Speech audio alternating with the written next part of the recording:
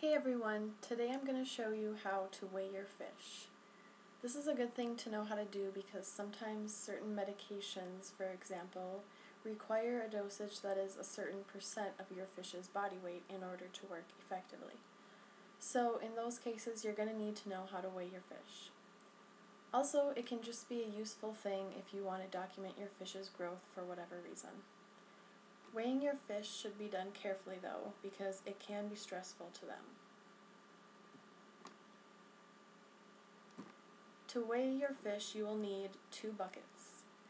Now I'm using 2 1-gallon ice cream buckets because this is what I have. You want to make sure that the buckets are dedicated fish use only buckets so they have no cleaning residue or other harmful chemicals in them. A couple of towels will be helpful as well. And finally, you will need a kitchen scale. The scale I'm using is an Ozeri brand, and I can put a link to that in the description. I just bought it on Amazon. Basically, you just want a scale that uses grams. So now what I've done is I've placed a towel on the scale just to protect it from water, and I filled up one of my buckets about 3/4 of the way full with tank water.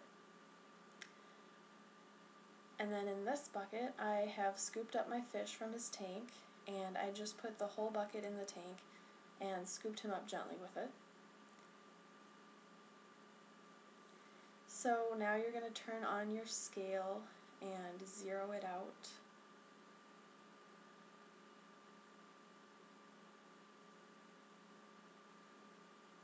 So now, even though all this weight is on it, it still says 0. And then you want to pick up your fish very carefully. If it's a big fish like this one, you're going to want to use 2 hands. Just scoop it up with both hands, being careful of the fins.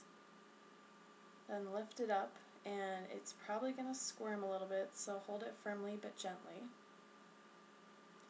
Then transfer it to the bucket on the scale here. And it says that this fish weighs 94 grams.